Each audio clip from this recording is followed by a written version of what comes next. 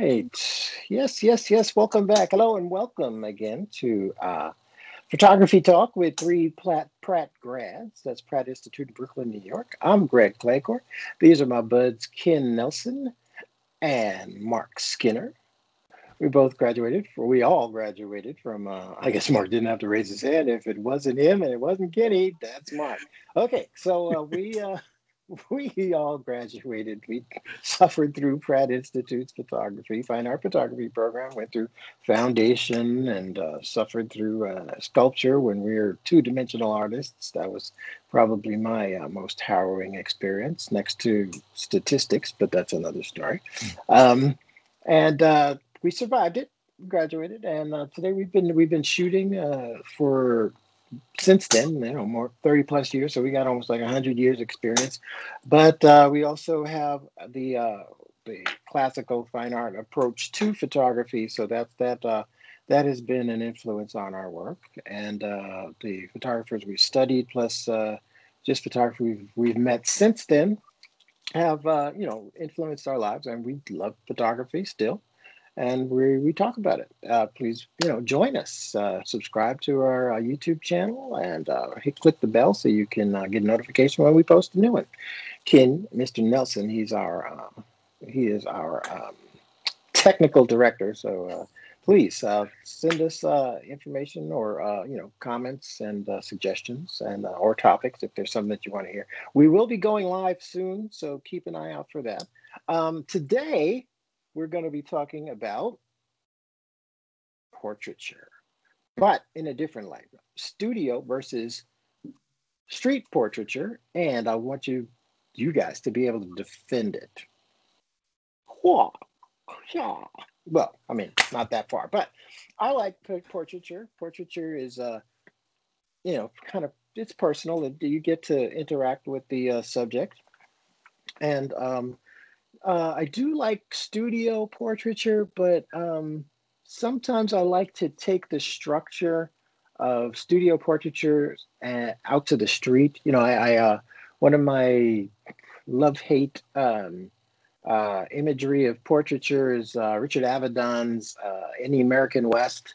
Unfortunately, there were no black people in it. So I was like, maybe there's no black people that live in the West. But now that I live in the West, there are black people out here. So I liked that he just put a white backdrop up and got people to step in and pop, and got these beautiful high resolution images of people that.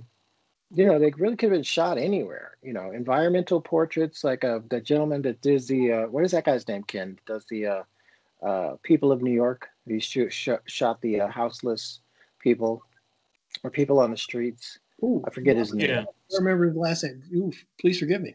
Sorry, yeah, Humans of New York. I know the group. It's Robert. I forgot his name. Okay, all right. Well, we'll think of it by the end of the show. But portraiture is it can do a lot. Like for me, like if you've seen any other episodes, I don't like to put titles on my photographs to allow the viewer to see what they see in the image. And portraiture kind of does that. There really isn't much you can say about a portrait. I am completely wrong. Sorry, it's Brandon Stanton. I don't know why Brandon, I said there he is. Yeah, so sorry. Humans of New York. It's a great series of photographs, and there's just something about just the sheer. It forces you to look at the lighting. It forces you to look at the individual, and it just kind of grabs you and doesn't let you go. Like that those portraits or paintings where the eyes are looking at you no matter where in the room you go. That kind of a feeling. So, all right, let's get started. One of my first images up is. This one from the streets of New York, a street performer, and I think he was between sets, and I mean culturally and tonality wise, there was just something about this black guy painted gold in the middle of Manhattan, and it kind of just gripped me the way. It said a lot of things on a lot of different levels, and it could have been. I really wish that I had set up like a white backdrop just to get all of the make all the rest of the New York City scene vanish. But I guess you could call this. Would you guys consider this like an environmental portrait or what? A little bit. I've seen similar street performers where they actually have a stand that they've made for themselves. Yeah. Well, I don't know if this guy's done that. So Right. Yeah, he did. well, he did. Yeah, I would have liked to see him in his workspace more than just on the corner. I think it is Yeah. interesting though that he's a guy who is completely seemingly made of gold, who is street performing. Hmm. The irony of that from our perspective is grown folks who you know try to earn is a difficult. It's challenging in that way. Challenges our sensibility about the justice of someone who is street performing, but being made of gold. Hmm. Or painted gold. Well, you got anything, Ken? Because I want to say something else about that. No, go ahead. Okay. Well, I mean, the if I had the white, what would have made it a better portrait for me if I had the full white background, and I got him with all of his accoutrement, the all of his, the if he had a stand or if he had a prop or something, if he had like a bucket with money, hanging out Hmm. of it or something like that, on a white background. I wanted to get in and see the whites of this guy's eyes. I wanted to see his features that come through despite the paint. I wanted all of that, and I wanted to make it a portrait of this guy, and I think I was pleased with what I got. Okay, you can go on to the next one. Um, this is a model, a young aspiring model here in California, and we did a street. We did some studio, but I kind of like the street shots a little better, only because the lighting um, is kind of arbitrary, and you really have to really really work with the lighting that you're given. There it was a bright sunny day for most of the day, but thank God when we got to this location, this bank of clouds rolled in and the light got really soft. But for this one, I did use a portable strobe, and I popped some light into a reflector to kind of match the light, the ambient light, Hmm. and I like the previous episode, filling the frame. I wanted it to be. We found this really colorful graffitied wall, and capture on that, and uh, created this image with as is my homage to like a street portraiture. So that's what I got for that. You guys got anything, or shall I move No, I on? have, I have nothing. Okay, all right. Moving right along. Next image. I have this one is this young lady, this woman.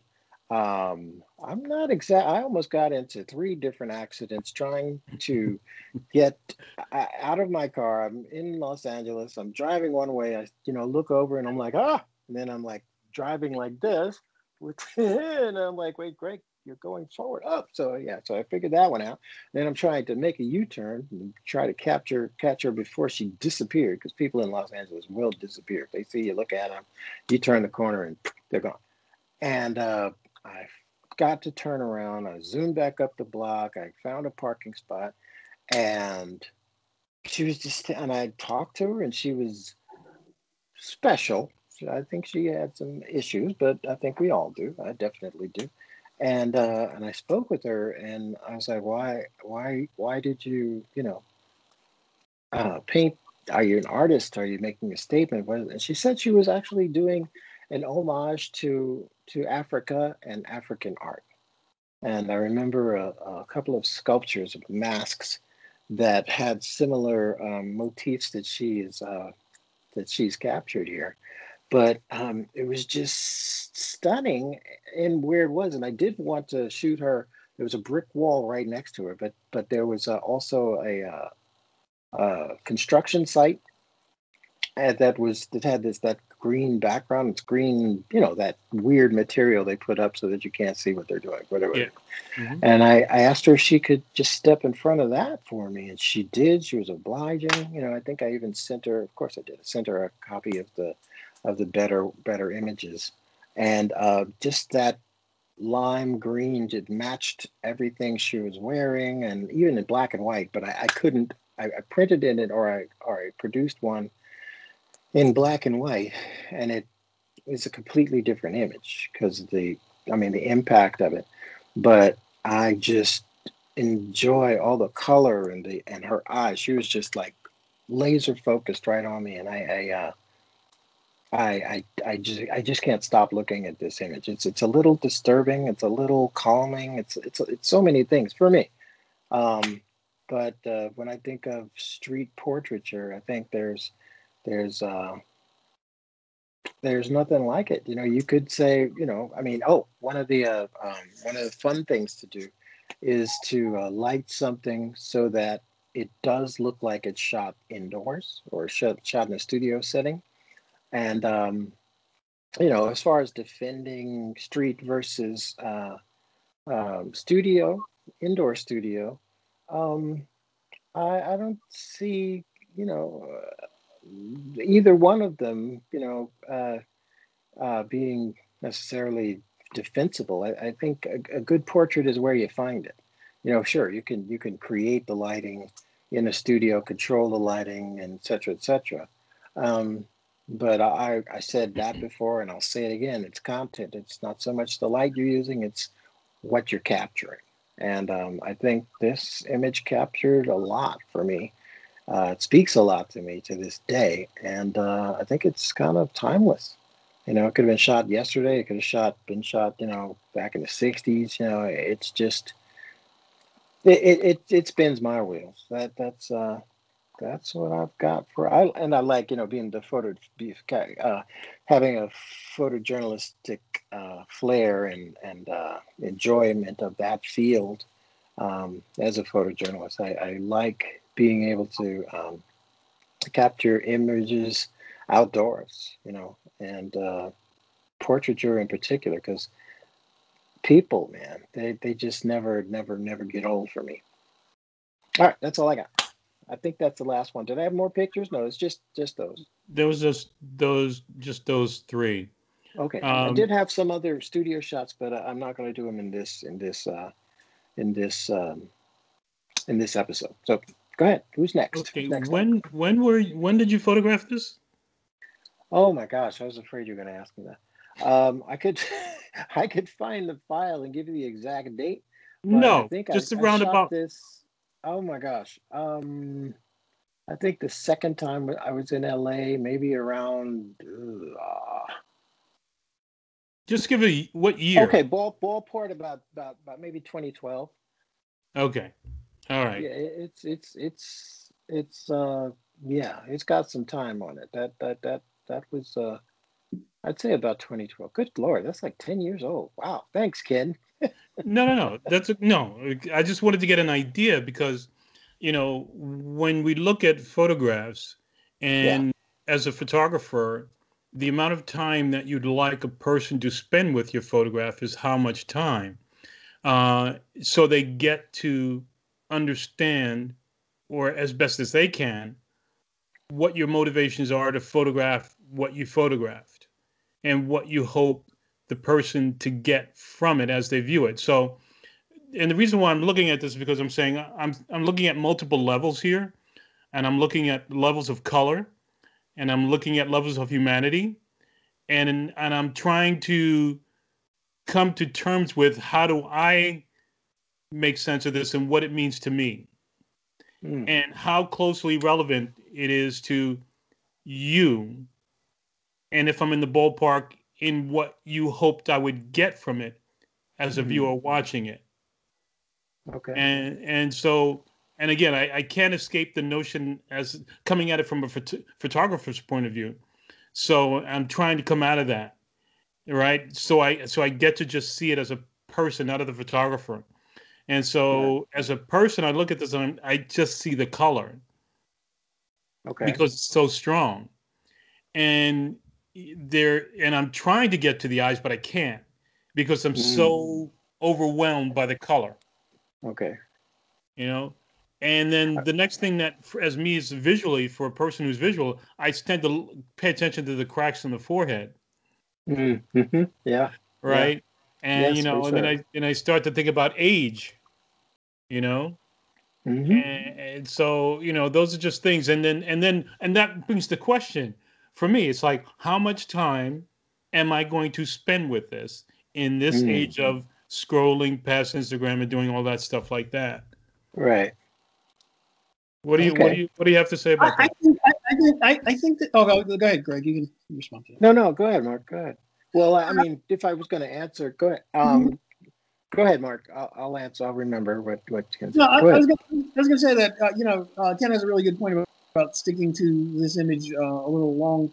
I feel that because she has selected such a specific palette for you, I would love to take a photograph of this person as they are with a black and white monochrome camera and a slightly orange filter, Okay.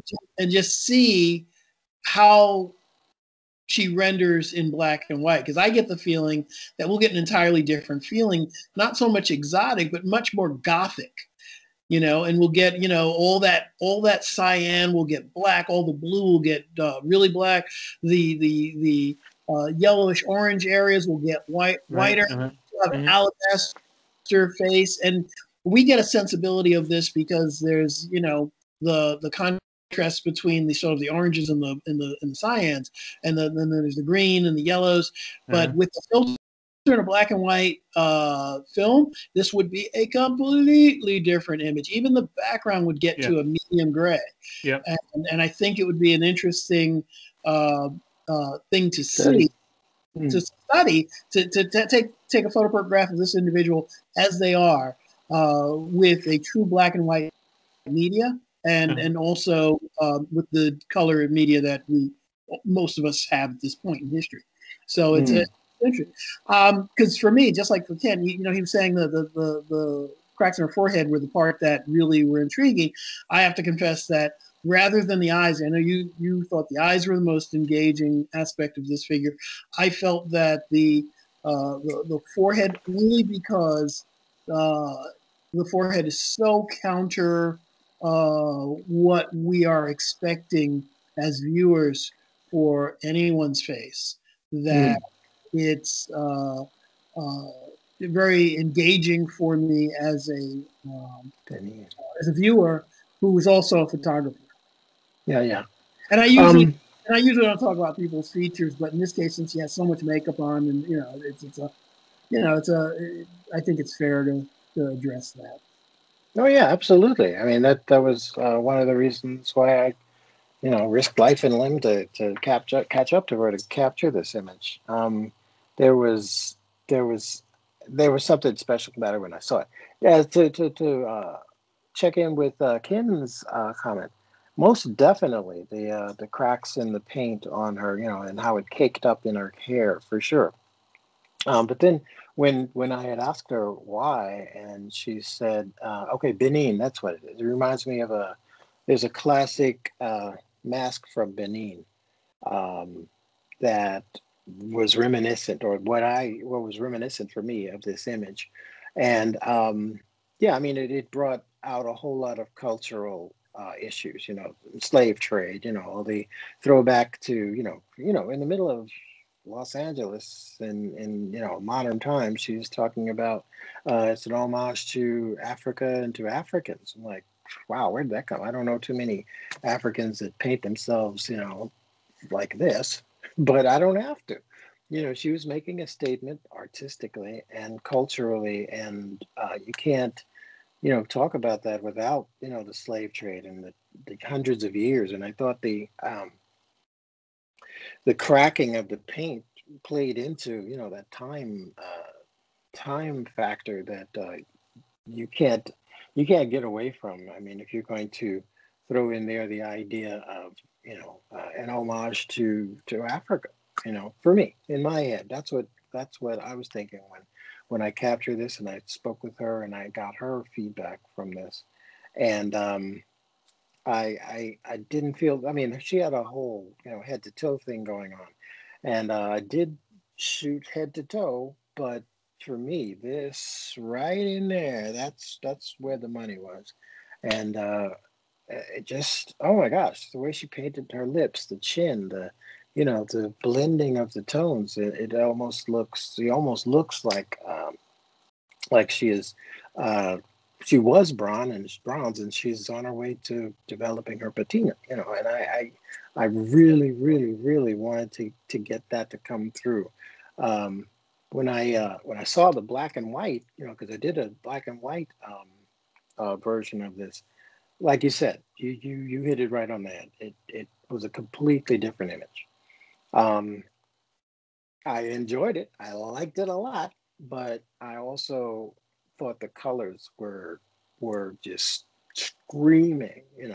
Because Africans, we do like our colors, colorful dress, and I'm part Caribbean, so yeah, we like our, you know, you know what I'm talking about, Mark.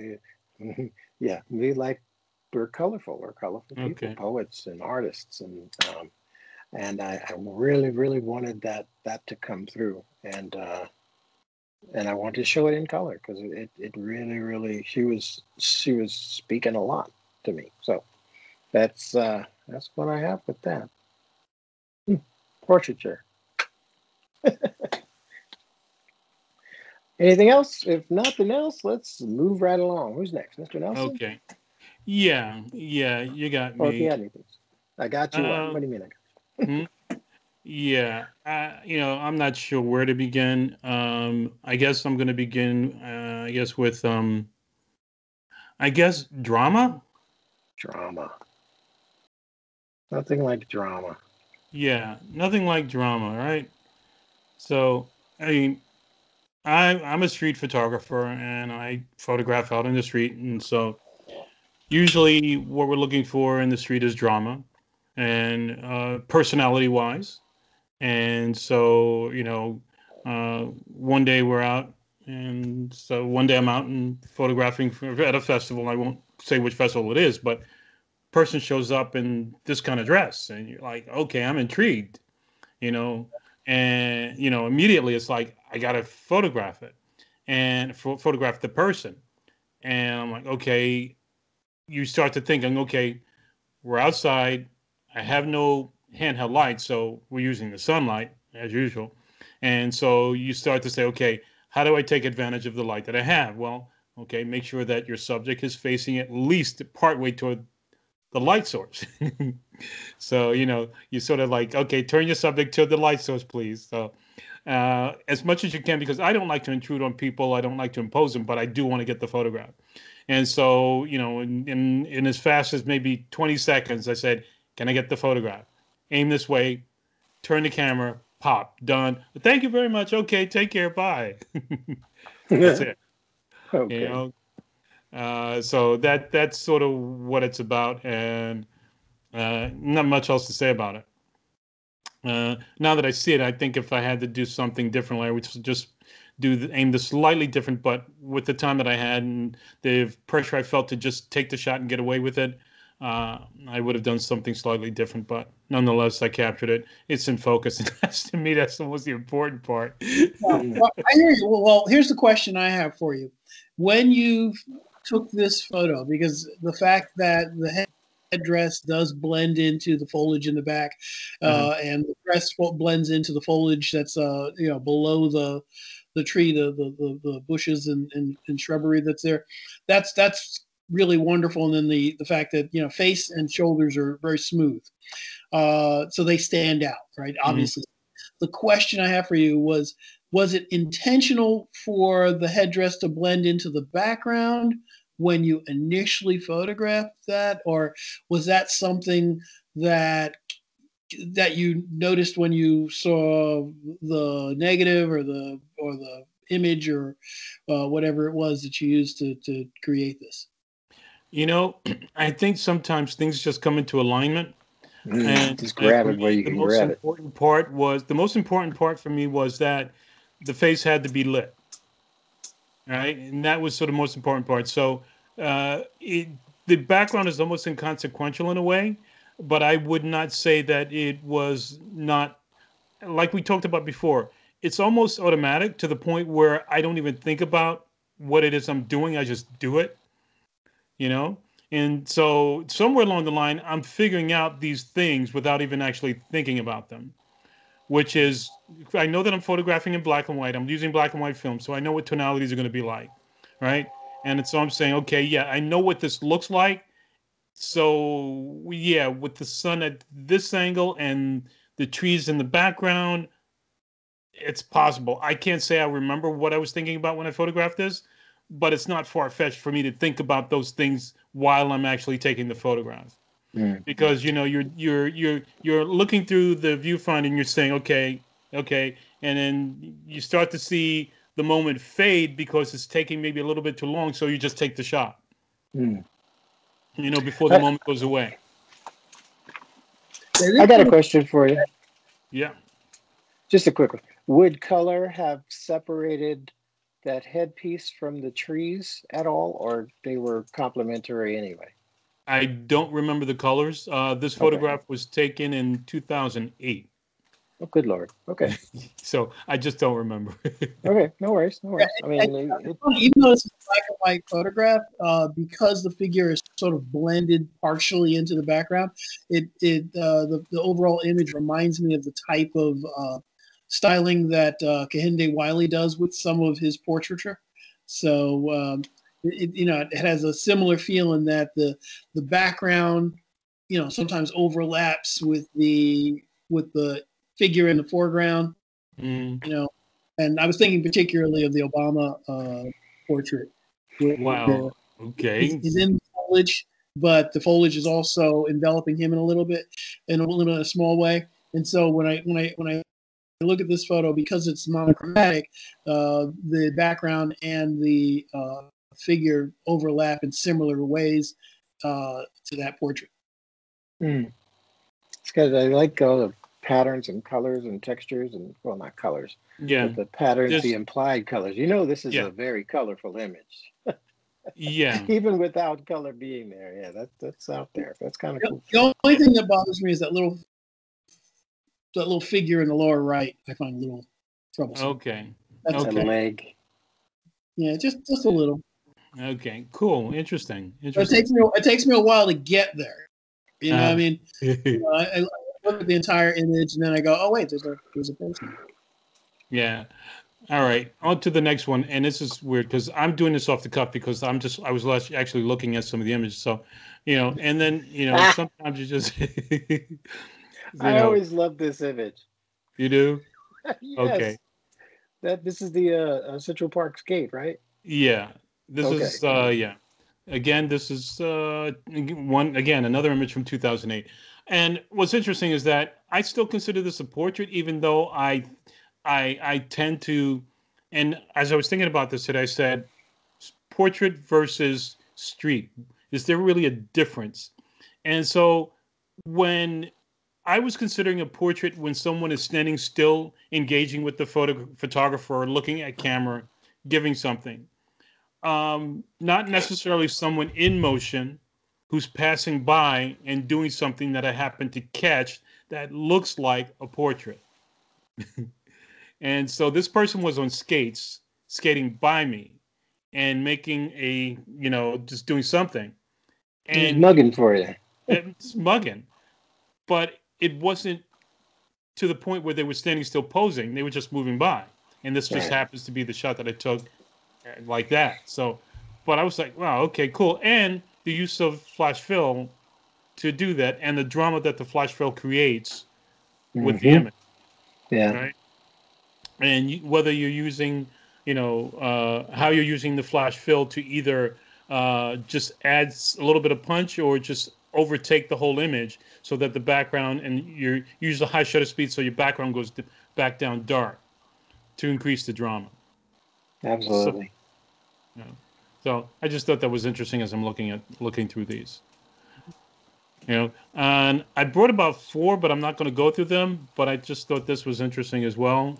Again, street portraits. Mermaid It's the Parade. mermaid parade. Mermaid Yeah, that's Parade. Very dramatic Coney people. Island. Very interesting. But again, people have to sort of be interesting in order for you to photograph them. And again, these are all without flash fill. This is just straight shots for the sun. Man, And I love this series too, Ken. These and are amazing. one of the interesting things about these is that yeah, I mean, this is Coney Island House, straight off the sun. This is actually a setting sun. Actually, this is when the sun is low in the horizon, and that's all they're lit by. And you can see my shadow. That's my shadow right there. And I just go think and ruin it. I like that. I like that shadow. I thought it was naturally I occurring. wasn't expecting that. It's fine.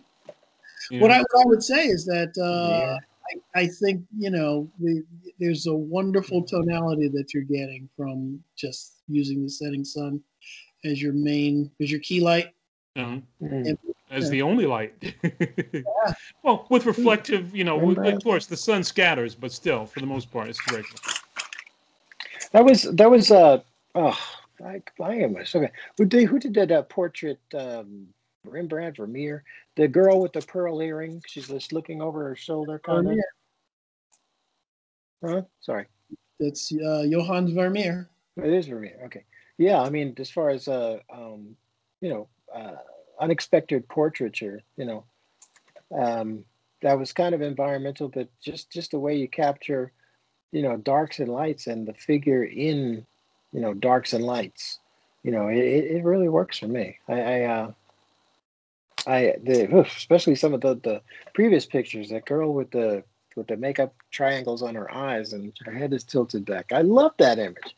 That has a lot of personality, and it really pops as a portrait because she's definitely, she's not totally mugging. It's like she's being herself, and her character and the spontaneity of the moment that you captured really, really, really, really comes through. I think there's a focus that you capture in each of these that I think is evident. I'm sorry, say that one more time. There's a joyfulness in all of your street portraits it's a continuum. Everyone, at least everyone you're showing, is happy to be there, happy to be where they are, doing what they're doing. Yeah. And there's no, they're there to be seen. And as you are capturing these images, they're happy to oblige. Yeah. And I just want to show you one more because I think for me, I want to sort of remember him. His name is Roddy, and this is from the Coney Island House series, or at least someone I know. Don't you make me cry. Did something happen to him? Yeah, he passed away this year. Oh man, sorry to hear that. So I've been photographing him in one way or another for at least 10 years as a dancer. And so one of the things about this person is that he had a selfless love, and he showed it. And when I would see him for the past few months, he would always tell me, "I love you, man. I love you." And I'm like, whoa, that blew me away. So rest in peace, Roddy. Right. That's all I got. I won't talk about that. Mark. Okay, so I get to follow the memorial. Sorry. Thank you, Kenneth. Okay, well, I mean, at least from there, we're moving to, another type of festive occasion. This photo, well, it's actually not a Starry Night. That is a Christmas tree. That's a Christmas tree in New Brunswick, New Jersey. And it's right in the center of town. And, you talk about street portraiture. Well, most of the portraiture that I do is agreed upon, well in advance of the time that we actually take the photo. So I have the luxury of being able to bring lights with me to a location often to take the photo. And in this case, this individual is a pageant winner right? They wanted to have a photograph of themselves in front of that Christmas tree, or a way to say Christmas. So, obviously the first thing I did was I covered, the dress, showed the environment, and this is not, mitigating in any way. It's just just straight photograph with, the light and showing the light behind them. I used a monopod to make sure everything was steady. And you go to the next one, the next photo. Whoops, not that one. You got them out of order. You got to go one more. There should be another one. Hello. It should be another triptych.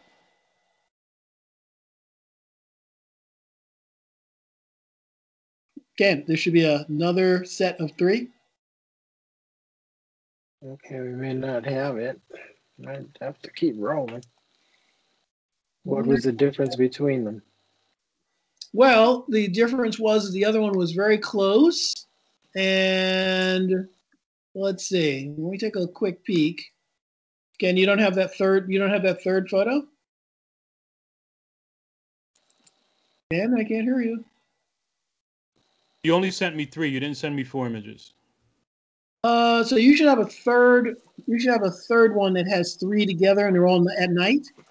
Mark, I have a diptych, a triptych, and a single. Oh, can I see the diptych then? I'm sorry. Yeah, you gave me a diptych. Can I see the diptych then? I'm sorry. Yeah, the diptych is that one. Okay, hang on. Leave it. Just stay where. There you go. That's what. So no. Back to the other one. Okay. There's a little.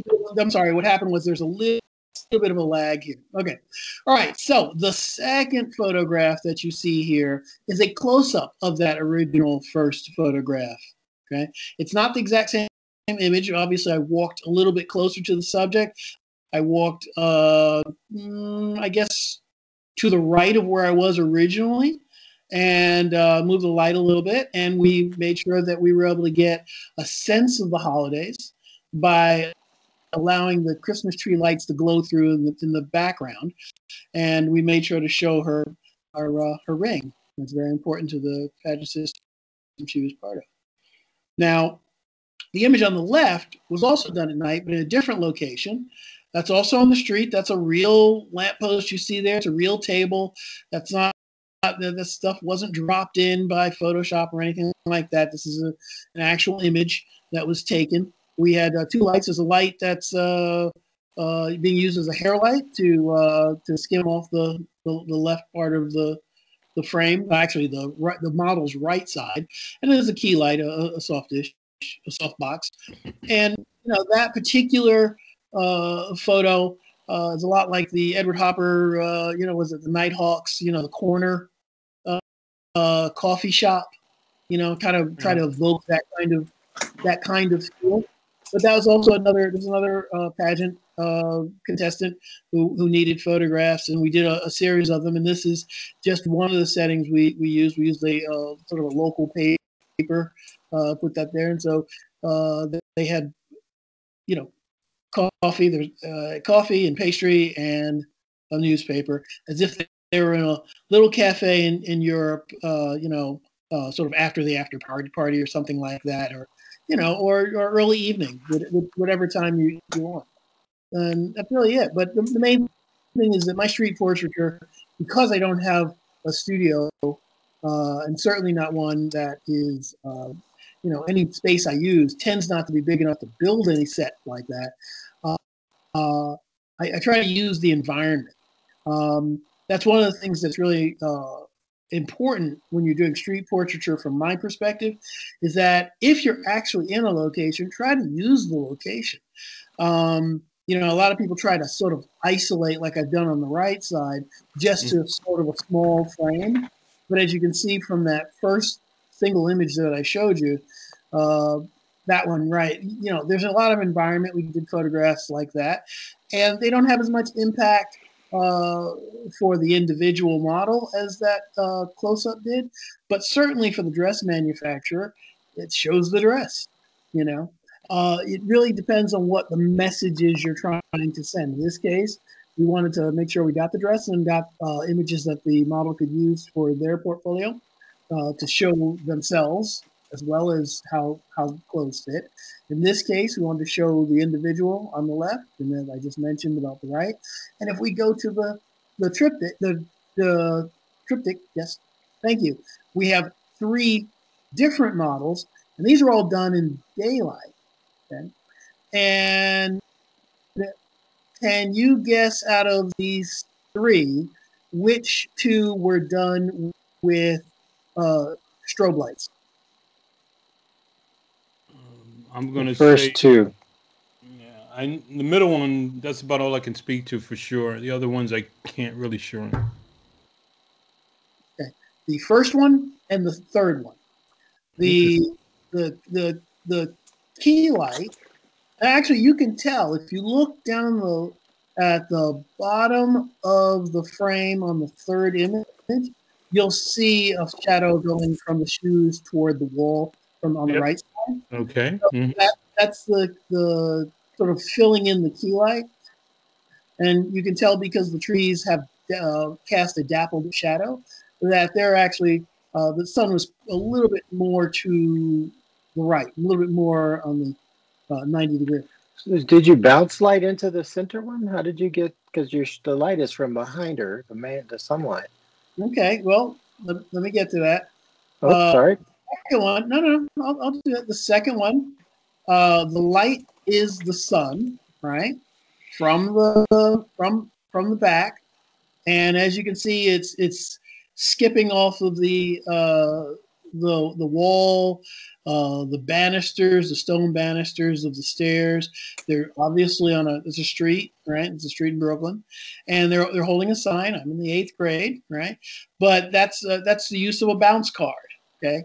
And if you use a carefully placed bounce card, you can actually use that same type of direct sun that you used, Kenneth, as a key light, but since it envelops us and it scatters, as you mentioned, and it's so broad, what you can do is you can take a reflector card if it's big enough, and you can let the sun bounce back into the subject.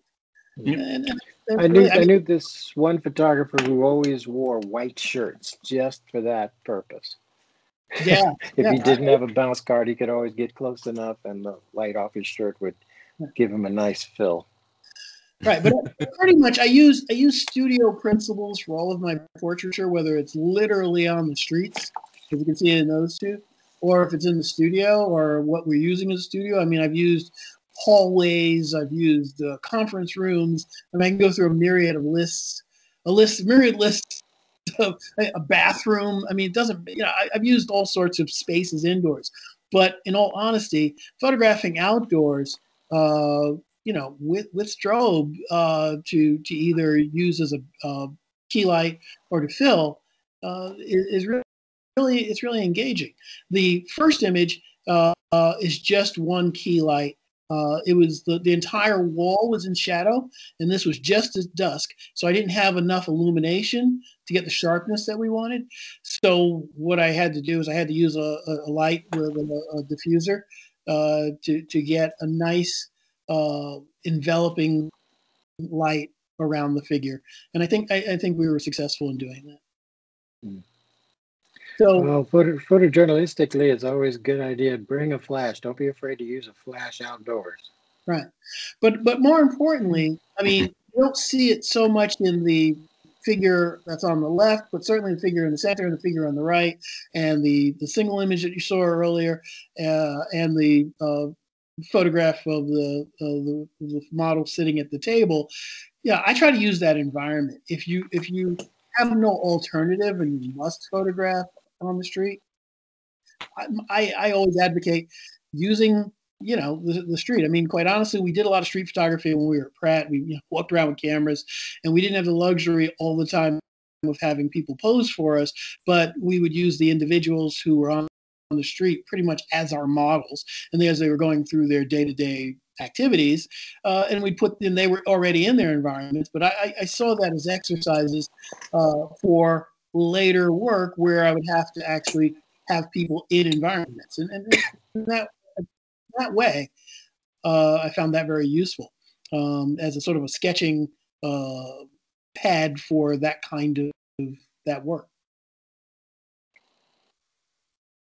Good stuff, Mr. Skinner. Good stuff.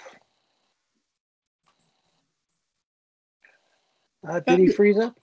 Okay. No. You got anything, Mr. Nelson? We could wrap it here.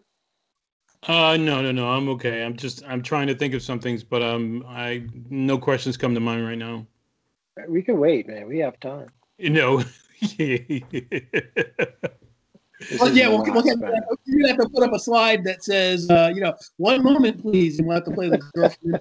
You have to play those like an old or Moon River. Have to play Moon River. Or oh my gosh, that would be too funny. We got to work on our post-production work. Well, okay, that's gonna wrap it then for three Pratt grads having our photo talk for this episode. Portraiture, street versus studio, and defend it. There's nothing wrong with doing portraits on the street. Remember, just keep shooting, man. Find what you like, and don't be afraid to experiment. Experiment with having a flashlight. Keep a bounce card, or wear a white shirt. Wear a different color shirt. You'd be surprised how much light bounces off a red shirt and how you can use that as a film. So, portraiture, get out there, keep shooting. Yeah, you will be surprised. For sure. We just want to, encourage photography. It's a great medium. I think it's the greatest medium known to man, but I'm biased. That and film, of course. But keep shooting, keep shooting, keep shooting. Wait. The red shirt, you got to tell everybody what's going to happen. The shirt will show up in your film, in your photograph. It could, if you look carefully enough into the person's eyes, it might, or it might just give you a nice, red cast. When the viewers will say, "Where did that red come from?" Gentlemen, So we don't want them to be surprised. Okay, I'm sorry, Greg. I didn't mean to interrupt. You're so inundated with color, you can't think monochromatically. Gosh! Come on. Well, even black and white. Even in black and white, if you wear a white shirt, no, right. No, wear the red shirt, put a red gel over the lens, and you'll have an interesting photograph. Yeah, it'll change the contrast value. It'll be really dramatic. Yep, definitely, Mr. EV over there. I understand completely. A white shirt or a yellow shirt, you'll get a different tonality in the black and white. So experiment, get out there, learn your camera, learn light, have fun with it. And if you enjoyed the conversation, leave a comment. Don't forget to subscribe, ring the bell so you can find out when we're going to put another episode on. This is Mr. Nelson. This is Mr. Skinner. I'm Greg Claycorn, and we are doing Photo Talk, 3 Black Pratt grads. We are out. See you next time.